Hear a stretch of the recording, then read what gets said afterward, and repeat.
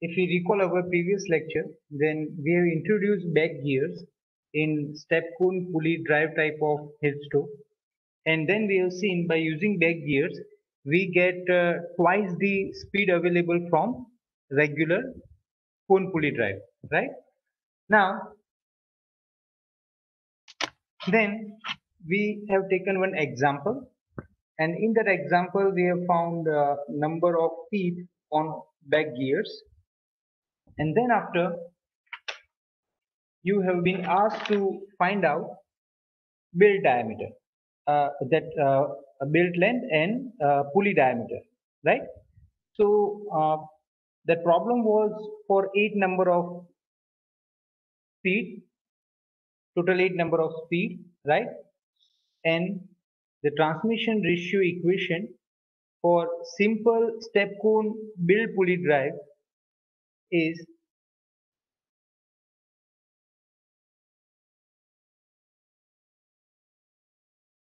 uj is equals to dj divided by small dj is equals to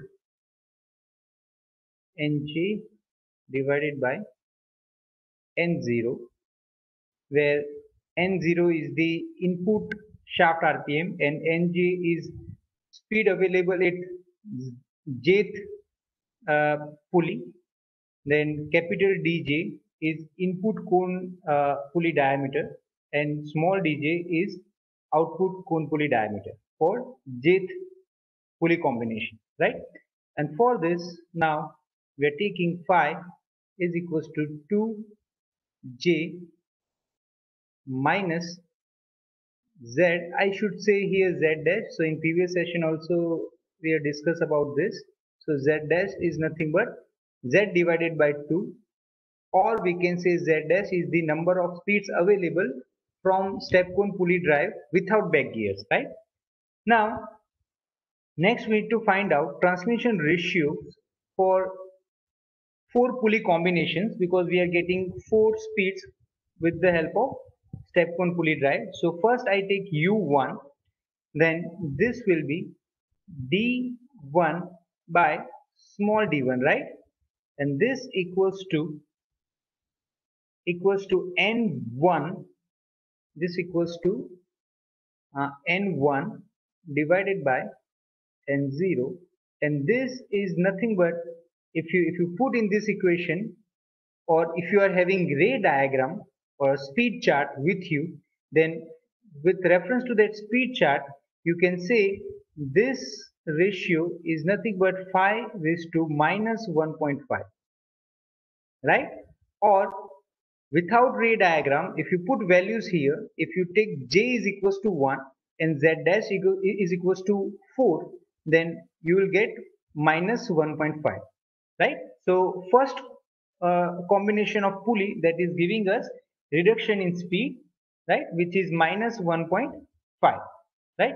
So this is our speed 1, which is n1 written here, but actually this n1 is representing in our speed chart n5, right? So please verify this with our previous lecture data. So this n1 is nothing but n5, right? So please try to understand this suffix values, because this equation we derived when we have not introduced back gear in the step cone pulley drive. That's why we are getting this variation, right? Now similarly, so now if you put phi value which is 1.5, then this will give you some ratio value, right? Okay. So now next we go for U2 second pulley combination, then transmission ratio on second pulley combination, that is capital D2 divided by small d2, right, is equals to n2 by n0. Here again I would like to say this n2 is nothing but in our speed chart represents n6, right? And here if you solve, if you are not having ray diagram, then just put this 2 as a j in this equation, then here we'll get phi to the power minus zero point 0.5. Minus value is indicating reduction in the speed from n0, right? Now similarly,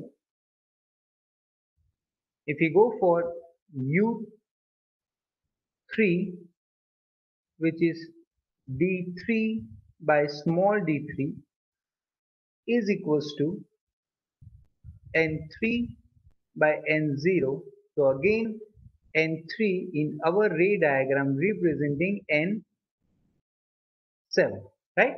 And this if you solve, if you put j is equals to 3 in this equation and z dash is equals to 4, then here we'll get phi to the power positive 0.5, right?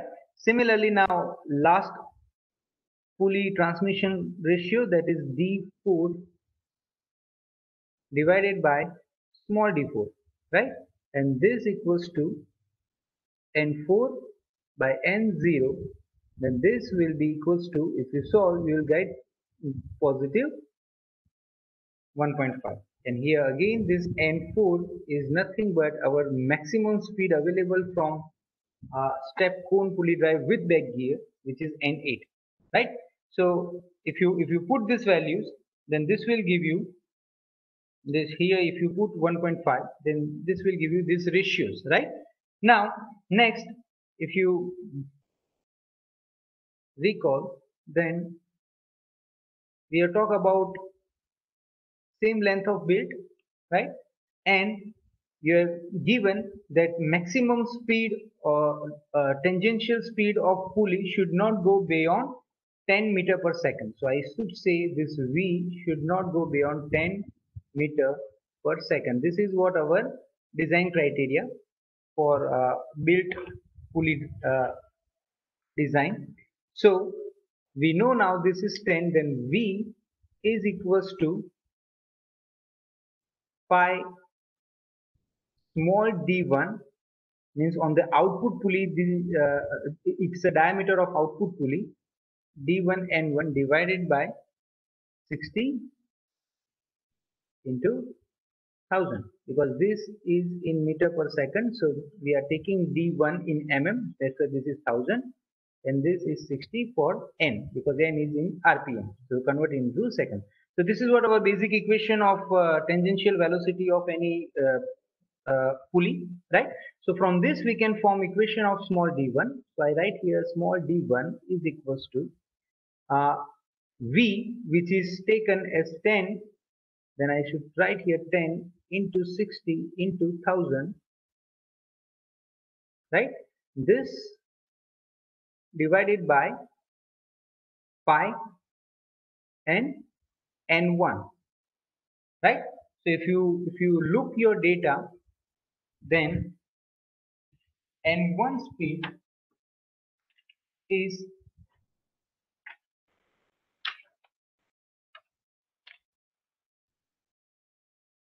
which is nothing but in our case n1 is equals to n5, then I will write value of n5 here. So let me make one correction. This is n5 now, because if you look here, this n1 is representing in our ray diagram n5, right? So that we are taking here n5. Okay, so if you put value of n5, then this n5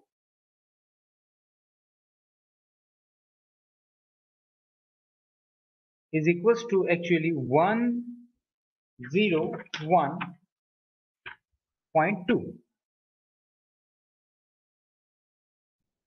This multiply with 101.2, right? So from this, what you will get, you will get d1, small d1, which is output pulley diameter to achieve n5 speed. So that will get 1887.2 mm, right?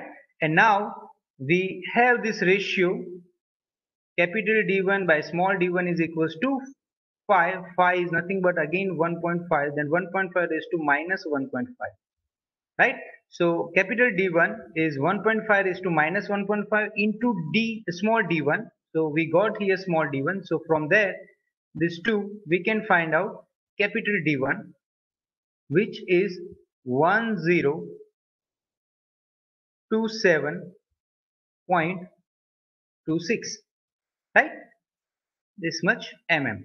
Now let me tell you, as per our assumption, this small d1 is representing capital D4, and this capital D1 is representing uh,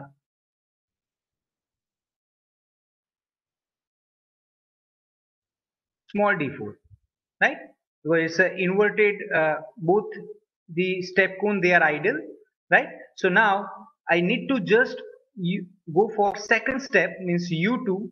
From u2 just find out d2 and small d2, then this will give us the d3 value, right?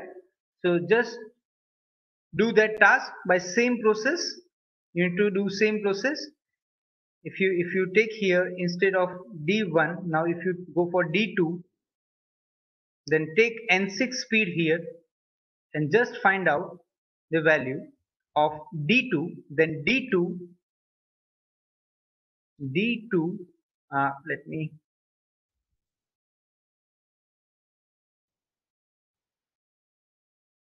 this is capital D1. Oh, sorry.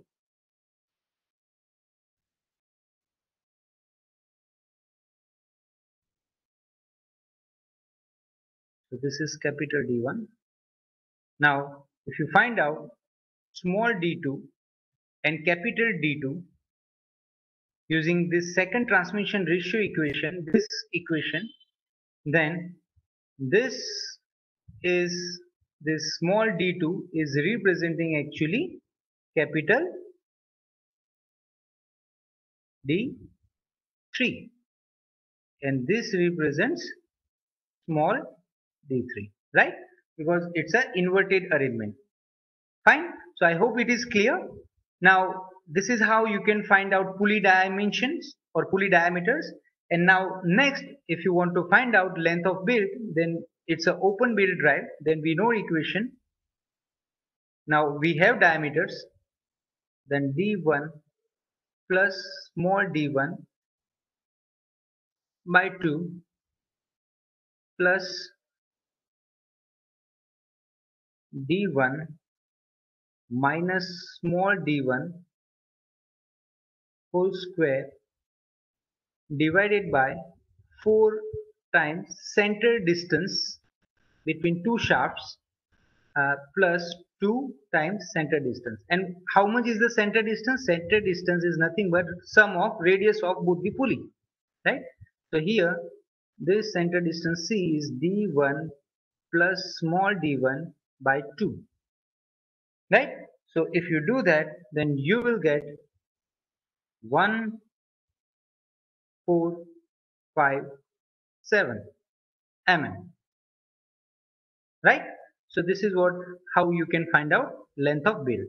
So this is complete design of step cone pulley drive with back gears for